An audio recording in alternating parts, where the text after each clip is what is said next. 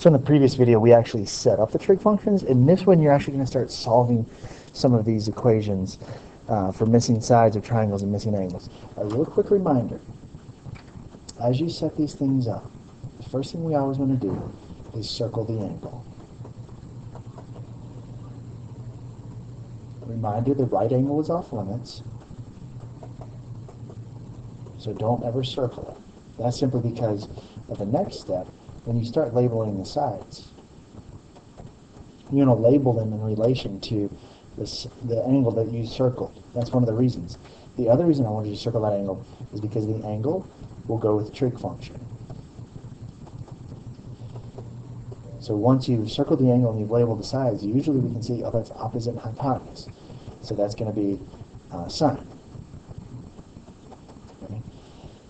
There's your setup of the triangle. Start to figure out, do I use sine, do I use cosine, do I use tangent? Now, to solve for x, there's basically three things you need to realize. There's three places x can be. X can be in the numerator, x can be in the denominator, or x can be in the parentheses. So if x is in the numerator, this is a situation where you're going to multiply. Denominator, you will divide. In parentheses, you're going to use the inverse. And that right now doesn't make a lot of sense, but as we start to solve some of these, one of the things we need to remember, or we need to try to remember these, so numerator and multiply, N and M are very close in the alphabet. Denominator, divide, both start with D, and then at that point, parentheses and inverse kind of go together. And we'll play all these out in just a second. So let's look at some examples. Here's one, the ones that we set up yesterday. We didn't solve these for x, so in order to solve these for x, we need to go ahead now and identify. So x right here is in the numerator, which means we need to multiply. So to solve this thing, what we're going to do now is multiply 20 times the sine of 30. This is where you're going to need your calculator, or maybe Desmos if you don't have a graphing calculator. Remember, if you're using Desmos, to make sure we're in degree mode. Same thing with your calculator if you hit the mode button. And so right here, we said we're going to do 20 times the sine of 30, and that equals 10. So we'll go back to our problem here. So x for us equals 10. Next up, we have x is in the denominator, which means that we need to divide. So this means we're going to do 10 divided by cosine of 56. Quick flip over to our calculator. 10 divided by cosine of 56 would be 17.9. One of the things, as you're solving these, look carefully at what you just solved for. I just solved for the hypotenuse. That should be the longest side. And sure enough, 17 is bigger than 10. That's perfect. Look back here at number 1. The missing side was 10. Well, if I know the hypotenuse is 20, if it's supposed to be the longest side, 10 is smaller than 20, so our answer fits well.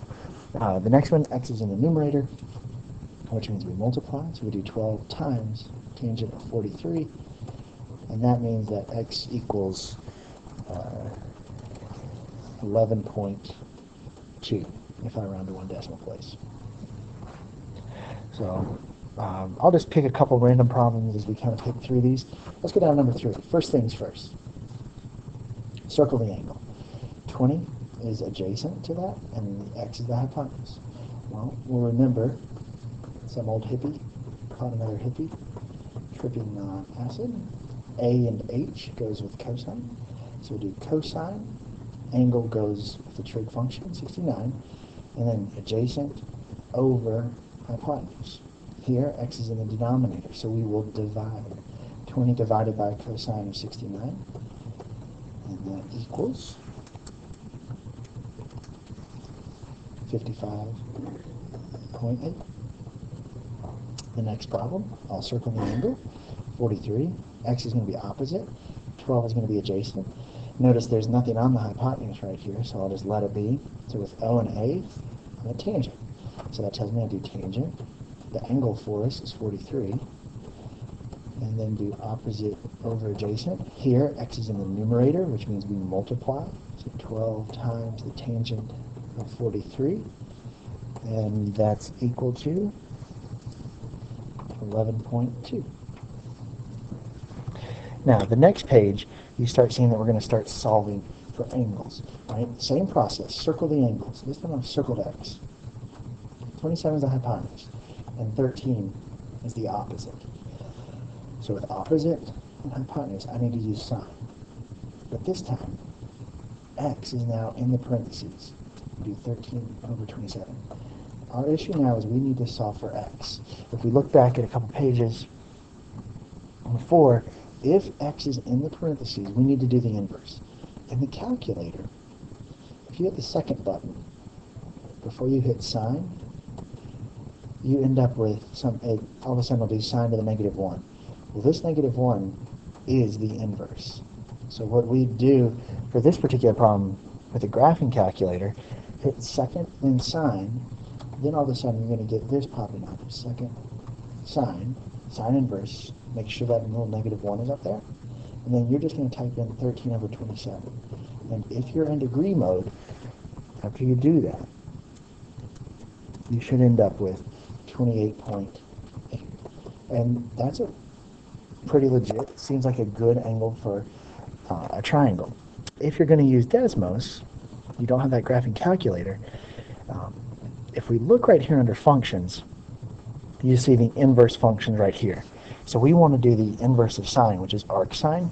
And then at this point, you're going to put in your 13 over 27, and there it is, the 28.8 degrees.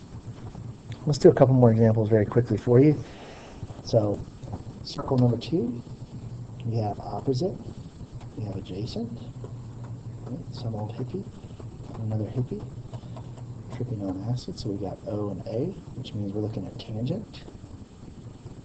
What is circled? X, so that goes in the parentheses, and then we do opposite over adjacent. Since X is in the parentheses, we need to do the inverse, so tangent -1, 27 over 8.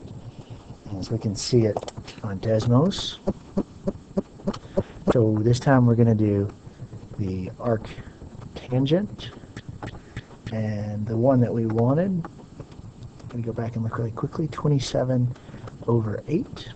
So we'll do 27 divided by 8.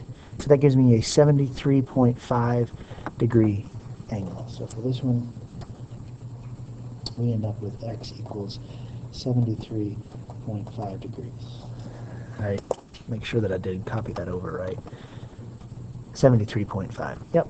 So one more example. Circle the x. Here 32 is the hypotenuse, 10 is the adjacent. AH means we're doing cosine. So now we have the cosine of x equals adjacent over hypotenuse. X is in the parentheses, so we need to do cosine inverse, and then just 10 over 32. And so I'll just use my calculator very quickly. If you use Desmos, it'll give the answer as well. That angle should be a 71.8 degree angle. So depending upon where x is, that'll tell you whether you need to multiply, divide, or use the inverse function. But if you'll go through our checklist initially with how to set these things up, circling the angle, labeling the sides, make sure your angle goes with the trig function. Now once you set these things up, then x is going to fall into one of three places, either the numerator, the denominator, or parentheses, and then from there you can use either multiplication, division, or the inverse function.